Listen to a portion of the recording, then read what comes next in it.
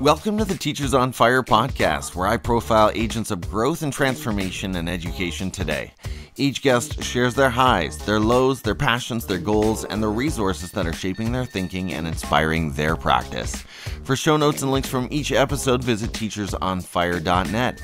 You can also follow the show at Teachers on Fire on Twitter, Instagram, and Facebook. And of course, please do subscribe to the show wherever you listen to podcasts. This episode is brought to you by ClassTime.com, an assessment platform that delivers learning insights, giving you more time to teach. ClassTime helps you gain immediate visibility of your students' learning progress, build engaging lessons, share with other teachers, and create your own tech-enabled questions to complement your lesson plans. ClassTime.com also helps you engage all students with collaborative challenges and puzzles that make fun an integral part of the learning experience. Check out ClassTime.com and start for free today. I'm your host, Tim Cavey. Let's meet today's guest. Today, I'm speaking with Justin Belt. Justin is a husband, father of 5, teacher of thousands. He's an aspiring leader, innovator, and I'm proud to say he's part of our great writing team over at the Teachers on Fire magazine on Medium. Last but not least, Justin is the host and producer of the Whycast, a podcast about finding your why. Follow Justin on Twitter at class_class, Mr_B, and follow his podcast at TYcast. That's TWHYCAST, TYcast. Justin, thanks so much for coming on the show today, man. Are you ready to talk education? I am, and I'm really excited because your podcast was one of the initial inspirations for me starting my own, so I'm glad to be here. Well, you've tweeted that out, Justin, and that makes me feel so good every time, and I hope that Teachers on Fire has that effect on many. Yesterday, I was engaging with teachers about doing student podcasting in the classroom, which is another exciting space to get into. But let's start out, Justin, by talking about your situation. Now, you've just completed this big move this summer, and I've followed some of that on Twitter and Facebook. So talk to us about the move and tell us about the context you're getting into this fall. All right, so for the past 13 years, we'd lived in Joplin, Missouri. And I'd worked at Webb City Junior High, which was really formative for me. They hired me as a 32-year-old with no teaching experience. And I loved it there. Loved my school, loved my admin and the students especially. But now we have moved to the great state of Texas, and I don't have the Texas drawl yet. So, but we live in a town called Frisco, but I'll be working in a town called Carrolton at a school called Newman Smith High School. Go Trojans. It is, from what I can tell so far, I haven't met many of my coworkers yet, but it really appears to be a welcoming situation. So here's hoping that I'm ready for them and that they're ready for me, because I'm a little bit of a different kind of teacher. I'll be teaching high school English. English 1, and I'll be teaching, I believe, a section of pre-AP English as well. That'll be fun to compare notes with you as we get into the year, and lots of great friends of the show coming from that area of Texas. So I know you're in a great spot and great things are ahead.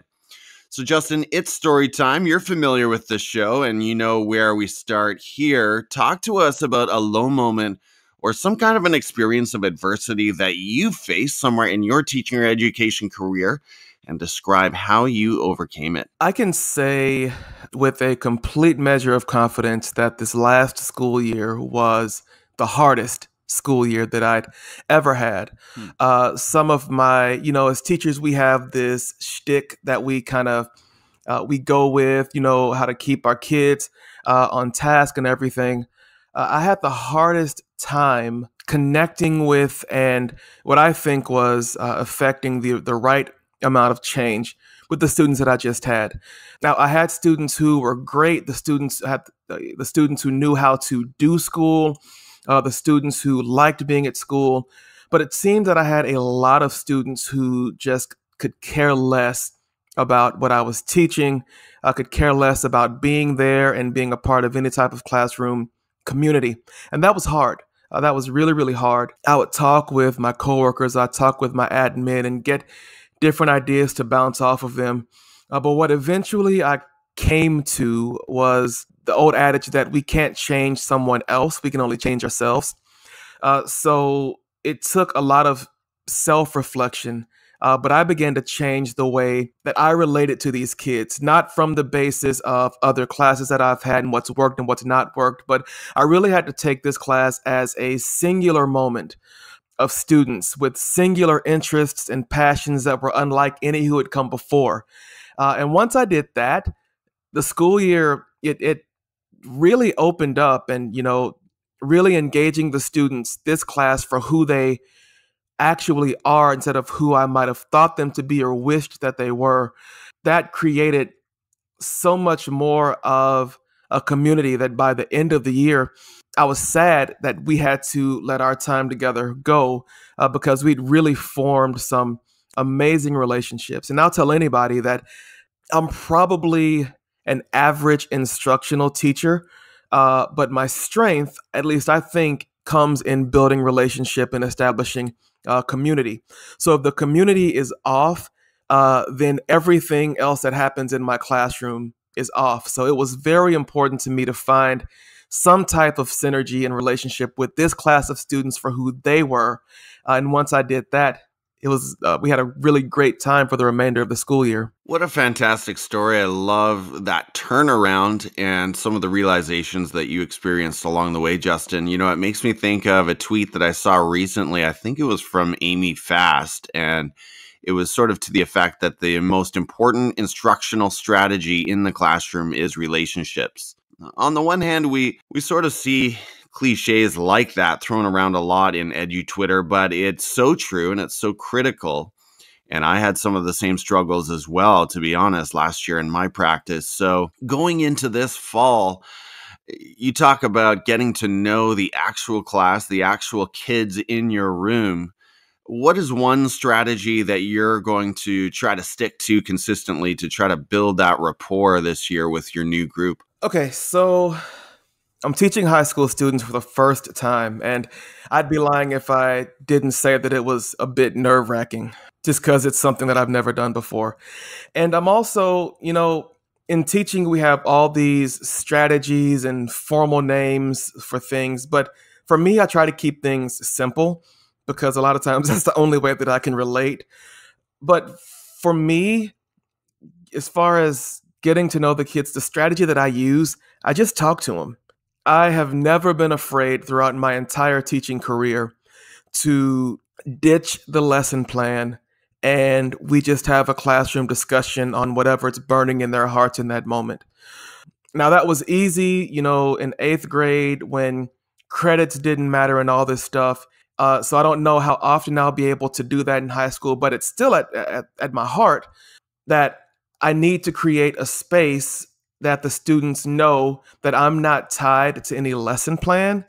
If their social or emotional needs come first, then that's what I want to address. I want our community to be one where we can support and uphold one another, where they can even do that. For me, I think sometimes as teachers, we don't think our students have the capacity to help us out when we're having a bad day. And I think that when we don't expect that from them, when we don't create that opportunity, then they won't. But if we get them to a point where, hey, I'm as much a human as you are. Can I talk to you about something that's bothering me? Nothing, super personal, but I might come in on the first day and say, you're nervous to be here. I'm nervous to be here. So let's talk about that. And that goes a very long way. So just discussion, being a real human being as a teacher with real human beings who are students. Well, if the warmth that we see from you on Twitter is any indication, Justin, I know you're going to have no problem building relationships with these new kids. So blessings on you as you get started in this new community and in high school. That's exciting times ahead, right? Yes. Something I'll be transparent and say I want to do a better job of engaging before the first bell. Last year, in my context, there was this 25-minute gap between the doors opening and the first bell of the day, and it just felt like there were always things to do at my computer. And, I'm sort of running around trying to make sure everything is set to go for the day. And I feel like I missed too many valuable moments to just engage in casual conversations one-on-one with those kids that would start wandering into my classroom. So I'm going to try to do a better job of that. You can hold me accountable this year, brother, and I'll try to do the same. Absolutely. So, Justin, on February 20 of this year, if I have that right, you published your first episode of the Whycast, an amazing podcast. Everyone here needs to subscribe. Talk to us about your why for launching the podcast. What can educators expect to get when they listen? I have wanted to do a podcast for a long time, but I convinced myself that maybe I didn't have anything to say that anybody would listen to. And as I really began to dig in with this group of students about the importance of sharing that voice, I figured that the best way for me to exemplify that for them would be to really explore my own voice. And at my heart, Tim, I am an encourager of people. I like to find the best parts in people and just speak to that and encourage them to bring that out, to share it with the world. And so that's where the Ycast was born. I really feel like my purpose is to encourage, to inspire, to motivate. I want people to find that why, to find that burning thing within them that won't let them rest, or that pushes them to do great things in their jobs, in their communities. And so what I would hope is that an educator listening to the podcast would be able to go back and access that first love. Like, what was that first moment when you knew that you wanted to become a teacher, or that moment that you had in a classroom where you realized, yeah, this is what I'm supposed to be doing? Because when you can access your why, when you can freely access it and bring it forward in any context, in any moment, then everything that we do in a classroom, in a school building, takes on a greater significance. And so I love talking with people to get their stories, to find out more about what their why is and what context their why exists in. I've talked with chefs and business owners. I've spoken with teachers. This has been really, really good for me personally, because it's helped to confirm maybe why I am the way that I am, but it's also given me a lens into the power of purpose. Like, it's limitless, boundless energy that if we can just hold on to it, then we can really shape our world, or shape the world into the best possible iteration of itself. I really, really believe that. Wow, I just got chills there, brother. That was pure gold. And I'm committed to rediscovering and re-exploring my own why. Lately, my wife's been listening to Simon Sinek's Start With Why. I'm sure you're familiar with that one. Oh, yeah. I've seen the YouTube video. I have not read his book, but I've been listening to his voice a lot as, like I said, my wife's been playing his audiobook, and we hear a lot about it, but we need to really unpack that inner purpose, don't we? And you put it so well. That's where the fire comes from. It is. So, Justin, let's get practical for a moment. There are so many educators out there like you who want to take that brave step of finding their own voice and launching their own podcast. So, on the logistical and technical side, what was it like to put together your own podcast, and what advice would you give other educators looking to do the same? My advice would be to just do it. Don't worry about the quality of the equipment that you have. Don't worry about having the most polished or well put together script. Just do it. Because I ran myself ragged trying to figure out what equipment that I needed. And ultimately, I started my podcast with a $10 microphone and some headphones that I borrowed from the computer lab at school, which they probably got at, like $1.50 to $2 a pop. That's what I started with. I've upgraded just a little bit, but with 5 kids, I mean, I can't go out and buy, a lot of different things or whatever. So I've just committed to, with whatever I have to podcast with, I'm just going to do my best. And so, when I had my students fourth quarter this year, they did student interest podcasts. And they were always like, Mr. Belt, we don't have quality technology. I said, that might be true, but you have a quality story that needs to be told.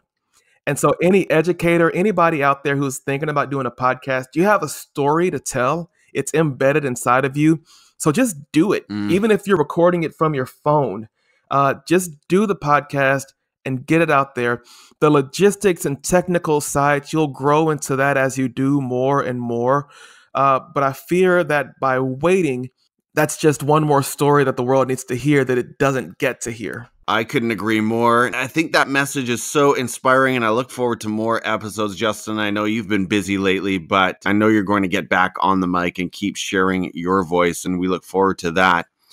Justin, as you look across your PLN, and you've been active there and growing quickly, I might add. So as you look across your PLN, what sets you on fire about education today? What sets me on fire about education today is the absolute dedication of teachers and administrators to building relationships. And it's not just the teacher-student relationship, it's the cultivating of the admin to teacher relationship.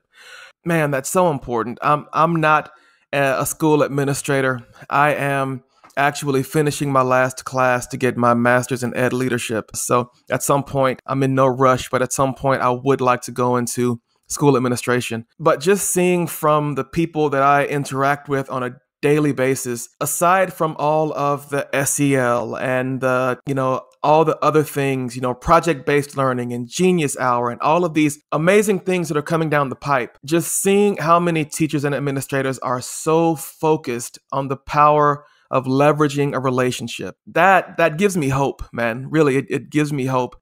I'll tell anybody that in our classrooms, in our schools, that may be the only time that a child hears that they're special. That may be the only time that a child is affirmed or told that they're loved. So it's important that we don't just dedicate our time in school to meeting standards, because a kid's not going to meet a standard if they don't believe that you believe in them. So seeing so many people having so many discussions about ways that they can give students choice and engage the student voice, man, that is right up my alley. And I get excited just talking about it right now. Love it. Justin, how are you looking to grow professionally and improve your practice this next year? Now, you talked about moving into high school. Is there something specific that you're looking to try for the first time, or do you have your sights set on a particular growth goal? I just recently got a look at the curriculum for next year, and I know we have a planning meeting coming up this week as well. I think what I really want to focus in on, aside from the whole relationship piece, is I want to do my best to understand the curriculum enough to be able to tailor it to meet my students' individual goals. And, I've never been a huge curriculum person. I understand the reason for it. I know that it's important, but kind of now having a fresh start, a new start, what I'm really looking forward to is digging deep with the curriculum to understand kind of why we're doing what we're doing, and then kind of taking that and reconstructing it into something that fits me, that will fit my students. So I've already told my mentor and instructional coach, get ready, because I'm going to be bothering you a whole lot over the course of this year. You may hear me screaming in panic from my room upstairs, but I want to nail down that curriculum piece. I think that's going to be really important in helping these students grow into young adulthood, into college, trade school, whatever they decide to do. Justin, outside of education, what's another area of learning for you? What is it that ignites your passions when you leave the classroom? And what is it that brings you alive as a human being? Let's pull back the curtains on what kind of a person you are and share with us about some of your passions. Well, I am a lover of music. I actually have a degree in music, a liberal arts degree in music vocal performance. So I've been classically trained, and I've done some opera overseas, and so music still plays a huge role in what I do. I even bring my guitar to class, and we make up songs every now and then. I love to write. This summer has completely gotten me off of my groove, but I love to blog. I love to write poetry.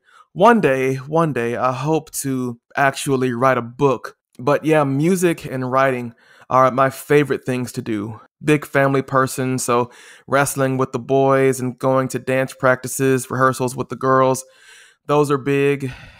Oh, and I love to cook. I'm a huge foodie. I love to cook. I will come home and I will cook dinner, and that is my way of decompressing. That's my therapy. So, yeah, music, writing, and food. Really like the writing, and we've seen some great stuff from you on Medium and look forward to more as well. So that's a pretty awesome package that you've got going on there. And opera singer. That is incredible. That doesn't surprise me, Justin. You've got an amazing radio voice, and I'm sure you rock it on the opera stage. That's been years ago. I'm not sure I could still rock it now, but that's why we have our glory days, right? Just before we continue, I want to share an important message from the Teach Better team. Are you looking to reach more students, innovate your instruction, and teach better? Then join the Teach Better team on November 8th and 9th in Northeast Ohio for the first ever Teach Better conference. Join dynamic educators such as Dave Burgess, Tal Thompson, Adam Welcome, and more. Register now at teachbetterconference.com. When you do, be sure to use discount code FIRE50, that's FIRE50, to save $50 on either of the 2-day registration options. Once again, that's teachbetterconference.com. Are you ready to be better? All right, Justin, it's time for your quick picks, and here we want to know the education voices and resources that are shaping your practice and really inspiring your thinking today. So we talked about Twitter. Tell us about someone there that we should follow and share why they've been inspiring you lately. So one person would be Vernon Wright, at the Right Leader on Twitter. Man, this is a guy with boundless energy. And when I read his tweets, he is challenging. Like, I know he has Disrupt at TV and every other thing that he works with, but just taking him at his tweets, he challenges me to consistently be my best. No excuses, no reasons why not, but everything that he puts out there is a challenge to just be your best.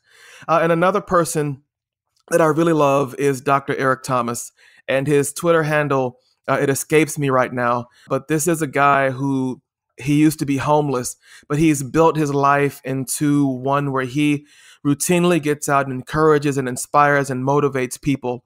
And at my heart, that's what I relate to at the most. His videos they make you want to get up and quite literally run through a wall. That's just how pumped up his message gets you. So those would be two people who've had a big role in developing me. Plus, Vernon lives in Texas, so I'm hoping to be able to sit down with him and have some coffee in the next couple of weeks. That's right. I just saw a picture of Vernon with another friend of the show, Joshua Stamper, and he's another great Texas guy. And Vernon has agreed to come on Teachers on Fire, so I'm pretty pumped about that and connecting more with him. Oh, that's great. Justin, point us to an ed tech tool that you currently love using in your classroom or your professional practice. So we're sort of shifting things up a little bit, but is there an app or a platform that you're really excited about? Yes. Flipgrid is amazing. It is a great way to get students used to hearing themselves, to get them used to hearing other people and responding to what they say rather than what they write, which hits with speaking and listening standards across the board. They're able to evaluate verbal arguments, which helps them to listen actively and listen to understand rather than just listening to reply. So Flipgrid totally has my endorsement. Recommend a book, one that you've been reading lately, or maybe one of your all-time faves, and tell us why you recommend it. All right, so a book that I have been reading off and on since about the spring is Hacking School Discipline. I have been a fan of restorative practices for a long time, and this book really kind of gives some practical ways that you can create a classroom culture where when harm is caused, everybody takes responsibility for it. and everybody takes responsibility for helping to fix whatever's been harmed over the course of the classroom. It's all about responsibility. It's about conversations, and it's about relationships. So I would totally recommend that book. You know, when you mentioned earlier, Justin, that sometimes before the learning can continue, you just need to talk to your class and hear them out. I almost referenced that book because I've just started it myself. It's going to be the book study for my staff and here in my context. And so that is so cool that you pointed that book out as well. It's good to hear a positive review of the whole thing. And then we know you're a podcast fan, Justin. Tell us about a podcast, of course, besides our great podcasts, right? Yes. One that tell us about one that you've got near the top of your podcast deck right now, one of your go-tos. So a friend of mine who lives in Abu Dhabi, 8,000 miles away, Jeremy Williams, he has a podcast called The Dismissed Podcast. And in it, he talks to educators about their practices, and his questioning style is what really is engaging to me. He pulls no punches. He does no fluff. He just goes right to the heart of the issue. And so I love it because it's always a riveting story. Also, another friend of mine, Mare Cervenak, has the Faculty Room podcast, where she kind of does some of the same things, and she's a big proponent of education as well. So those are two podcasts that I love to listen to. Tell us about a YouTube channel that you enjoy and explain why. And Justin, this can be one that has been useful in the classroom or maybe one that you just find personally amusing. So John Spencer, I ran across him because he did a book with AJ Giuliani about innovative practices. And he has one of the most innovative minds that I've ever come across. And he's able to express it in his art, and it's really, really good. But he has a channel on YouTube. I think it's just called John Spencer, if you look it up on YouTube, where he just talks about different ways to make education accessible, different ways to find joy in what you do. Like, for instance, he has a video from May that's called Let Kids Play, the case for recess. And all he does is just talk about the benefits for play at any age, which means a lot to me as a, burgeoning high school teacher. It's a reminder to me that I need to make time for my students to play. So the John Spencer channel on YouTube is great. How awesome are those animations that he makes? Right, man. So good. So good. And he's actually laid out, I know he has a video just explaining his process. So I've told myself one of these days, right? The famous one of these days, I'm going to figure that out. But there you go. When you get it, teach me. Okay. You got a deal. Justin, you've had a hectic summer, my man, so I know you haven't had a ton of extra time, but when you do catch those moments with your 5 children and when the family's all together, what are you watching on Netflix right now? And, I set that up with the family. Maybe what you watch with the family is a little different than what's on your own profile, but what are you watching on Netflix these days? I just finished watching season 3 of Stranger Things. Okay. I love it. It's so good. It's, the time period and everything. It just brings back good memories. So, Stranger Things. All right. Justin, what are the best ways for the listeners to follow you and get more from the YCast? Well, you said it at the beginning, but I have 2 Twitter handles, at class_Mr_B on Twitter, and my podcast Twitter account, which I've been using more and more, is at TYcast, WHYCAST. Those are primarily the best ways to contact me. I'm also on Voxer. I'm still learning my way around it, but it is a very great way of interacting. And on Voxer, you can find me at Mr_B780. All right, I will have to connect with you there. I'm fairly new to Voxer myself and starting to really enjoy it. I know a lot of people are sort of hesitant. I've gotten a few of what's the point of that app? But once you get in it, you kind of get it. And so, hey, we need to connect and start a group about something. We'll have to talk off air about that. Thank you so much, Justin, for sharing your time with the podcast today. Hey, this has been a connection a long time in the making. I've been a fan of yours for quite some time now, and so it's good to connect in real time and hear more of your heart. Blessings, as I said earlier, on your new start, new home, new context there in Texas, and I hope it'll be an amazing year, and look forward to more of your writing and more episodes of the Ycast. So Justin, take care, and let's talk again soon. Yes, sir. Thank you. Thanks for joining me today here on the Teachers on Fire podcast. For show notes and links from this episode, visit teachersonfire.net. You can also follow the show at Teachers on Fire on Twitter, Instagram, and Facebook. And of course, if you did enjoy the content you heard today and my conversation with Justin Belt, please hit that subscribe button wherever you listen to podcasts. This episode was brought to you by ClassTime.com, an assessment platform that delivers learning insights, giving you more time to teach.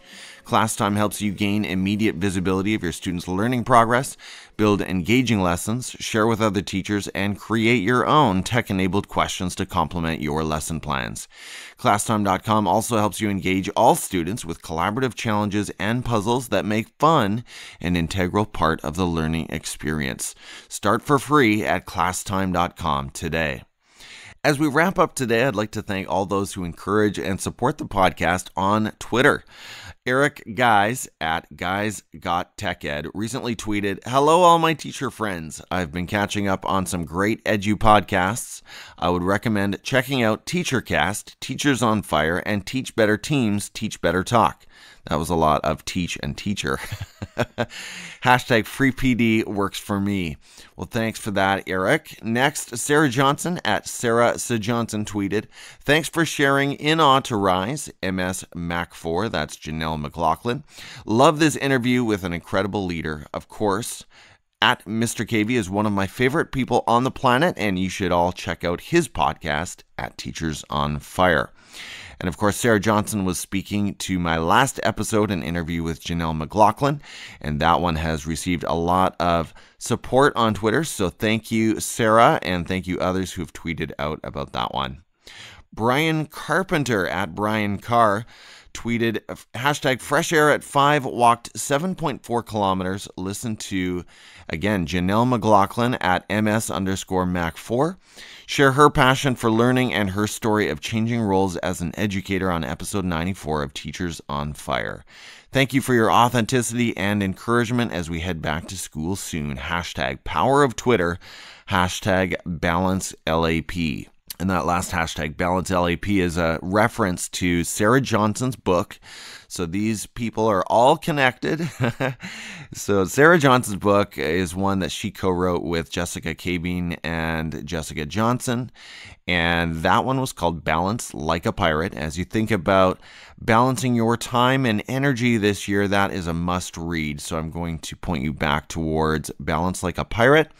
And, you know, Brian has tweeted out very faithfully from this hashtag fresh air at 5. And I think that is his hashtag. And Brian, you can correct me if I'm wrong about that. But, you know, I really feel like for those of us trying to start earlier and earlier in the day, getting our day going in a productive way from an early time, that's not a bad practice that Brian's got going on there. So check out Fresh Air at 5.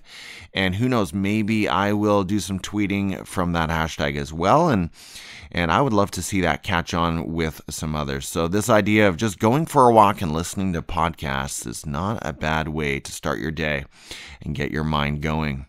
Next on Twitter, I've got Jason Jimenez at Jason Jimenez _. And he tweeted, "Enjoyed this during my morning commute." Pretty short tweet, but he had a great picture of an awesome car display with, of course, this podcast. And it was my last conversation. And again, that was Janelle McLaughlin in episode 94. So thank you for that, Jason. Really appreciate seeing how you're listening. That's always fun. Next up on Twitter, when answering a question about which education podcast she listens to, Debbie Tannenbaum at Mrs. Tannenb mentioned a few different podcasts. The Get Inspired and Innovate podcast, and that one I'm not familiar with. I'll need to subscribe there. She mentioned Ask the Tech Coach, and that's with our friend Jeffrey Bradbury. She mentioned Shake Up Learning with the great Casey Bell, and she mentioned this one, Teachers on Fire. And then she goes on to say, but I also love Google Teacher Tribe, and that's at #GTeacherTribe, hashtag EduDuctTape, and that's with the great Jake Miller, and hashtag Shooks and GIF, or Shooks and GIF, depending on your take on the GIF or the GIF. Hashtag EdTechChat. So I have to say, Debbie, that is an amazing list. I think I listened to just about all of them except that first one that you did mention. So thank you for drawing my attention to a new podcast.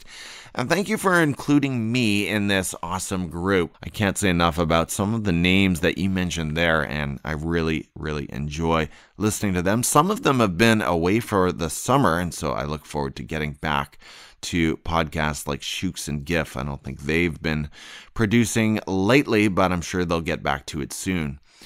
So thank you so much for the encouragement. Eric, Sarah, Brian, Jason, and Debbie on Twitter. You five were the fuel to my fire this week. And to all of you who have tweeted, retweeted, replied, engaged in any way with my content there, I really, really appreciate the support and my wonderful PLN. As a teacher, I value your connections so much, not just as a podcast producer and listener, but as a teacher and educator. I continue to rely on your expertise and ideas and inspiration on a regular basis. Teachers on Fire, I'll also invite you to check out the new Teacher Blogs podcast, a podcast for teachers who have more time to listen to blog posts than to read them. Does that sound familiar to you? The mission of this podcast is to amplify the voices of education writers that are seen, read, but need to be heard. Last week's episodes featured Shoes by Rose Pillay, and Rose shares in that one a great story of some bullying that she experienced. I guess the story itself is not great, but it is valuable.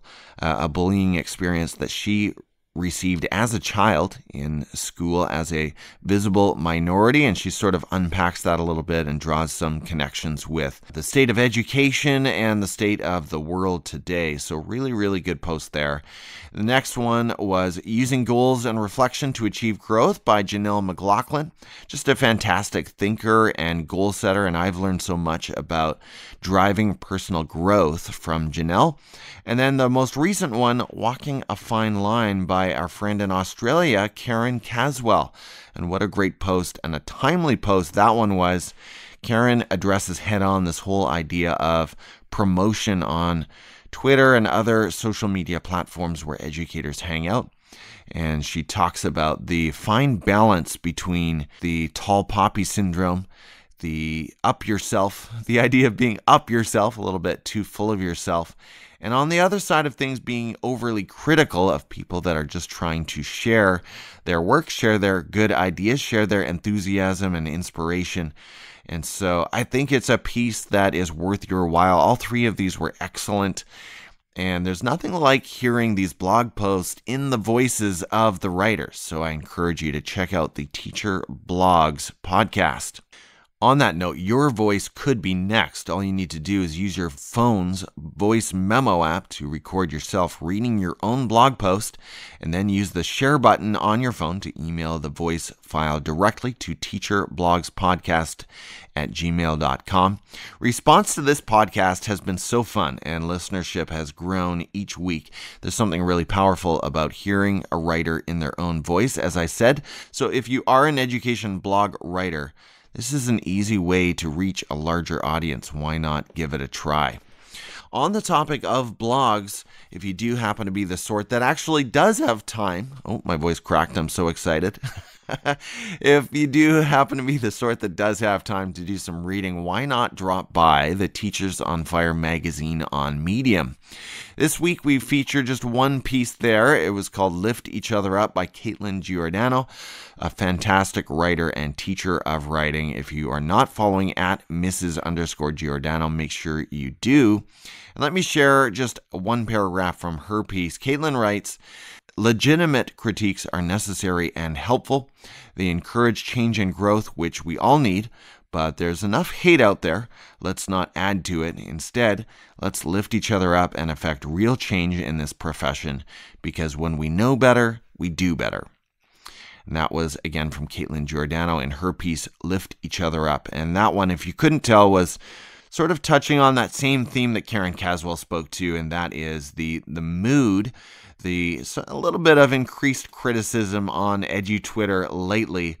And I think Caitlin also, as Karen did, just strikes that fine balance really, really well about the critique and the healthy conversations that we all need to engage in, but not taking that too far in a way that smashes people's ideas and puts people down in a negative way. So I don't want to put any more words in Caitlin's mouth. Make sure you drop by the Teachers on Fire magazine and check out her piece and all the other great work that is happening there. The Teachers on Fire magazine is a Medium publication, and you'll find Medium at medium.com or on the Medium app. If you're already an education blogger, consider joining our growing writing team. You can continue to publish content on your own blog, and you keep full credit and ownership of your content on Medium.